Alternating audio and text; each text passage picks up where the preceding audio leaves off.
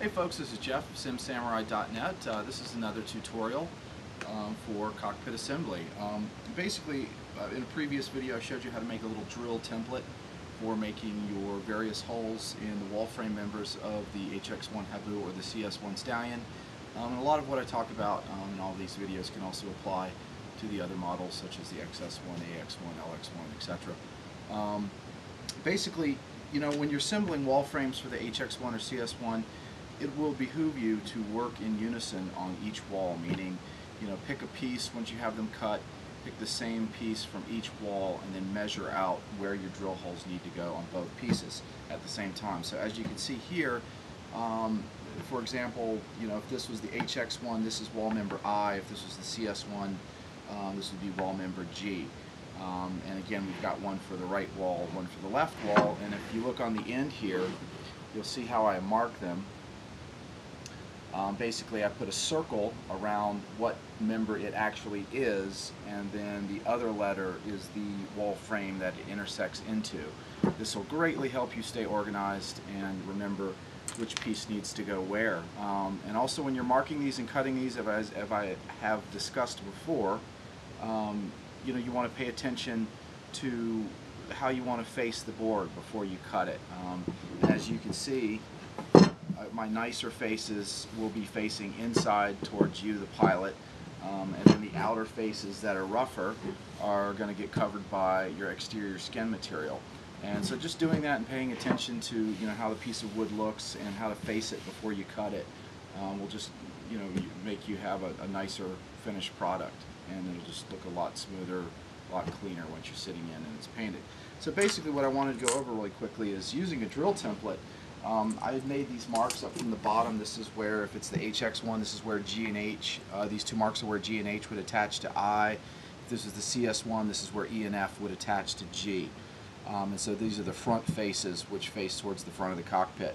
And so I just made the measure mark up, and using the drill template, you know, you just center the template over the 3.5 inch like that.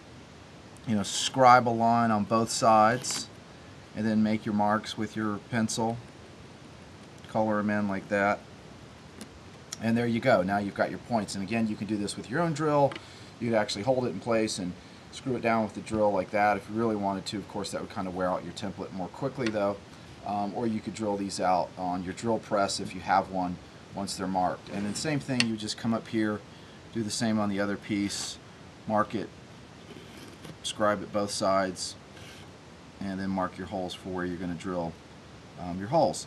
Now, if you're going to paint your pieces before you pre-assemble the wall, basically what this helps, these pencil marks allow you to know that, you know, when you position the other piece into place, you know, those pencil lines, you know that you need to stay in between those two. But however, if you were to paint these pieces first before you pre-assemble the wall, obviously there's two methods. You can pre-assemble the whole wall first, then using like a 4-inch roller and a 3-inch brush, you can paint the wall frame once it's totally assembled. But if you don't do that and you're going to mark these out first like that, pre-drill the holes and then paint them and then come back, you know, obviously you'd be painting over your pencil marks and wouldn't know exactly where your 2x4 needs to sit. So the other thing that you can do if you plan on painting all your pieces before you pre-assemble your walls is, instead of using a pencil, or in addition to using a pencil, you can use a scribe. I get these from Harbor Freight Tools. They're kind of like dental picks, but they're great for scribing aluminum, they're great for scribing wood, but you could just scribe that line on each side too. And then once it's painted, you would actually still see the indentation of where you had scribed that line into the wood. You can see a little bit right there. So even once that's painted, you'd still be able to make out that scribe line, which would provide your you know, perimeter distances for attaching the intersecting 2x4. So that's it. But as you can see, you know, you want to measure, you know, lay your pieces out properly. Make sure you know which ends are the tops or the bottoms. Make sure you've got them faced the right way, and then mark two out at a time. So this is for one wall, this is for the other wall. And then do that, you know, for all your door frame pieces as well. It'll just help you kind of speed up the process of your wall assembly. So that's it for this video. Thanks again. Thanks for watching, and we'll see you down the road. Bye.